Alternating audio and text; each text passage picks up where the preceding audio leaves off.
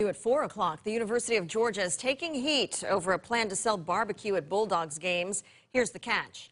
It's from a restaurant chain based in Alabama. Channel 2's Barrett Peterson is live outside of Sanford Stadium. And Barrett, the restaurant owner is actually a Bulldog, but that's not calming down the fans at all, is it? There's no doubt about it. The Bulldog Nation loves its barbecue, but fans we talk to say they'd rather go hungry here at Sanford Stadium than eat a sandwich made in Alabama. In the kitchen of his Athens rib joint, Chuck Ramsey says he knew it would raise a ruckus. I laughed and I knew that the internet would explode over it.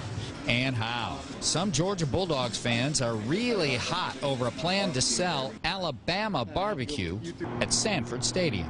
Why not have Georgia barbecue at the Georgia Stadium instead of somebody not having the right barbecue from Alabama? A deal has been cut with Tuscaloosa-based Dreamland Barbecue.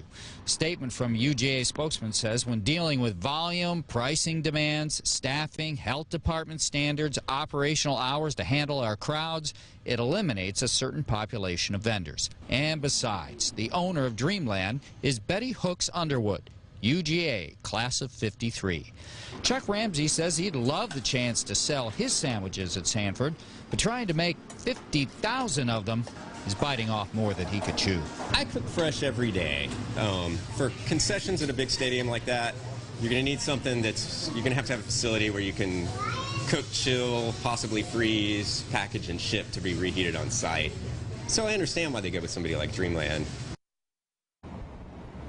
Now, UGA says its media rights provider reached out to a number of local vendors, but the few were capable to manage a big operation in this stadium. Reporting live in Athens, Barrett Peterson, Channel 2 Action News. It's barbecue sandwich. You know, if the owner is a Bulldog, right, you got to support him.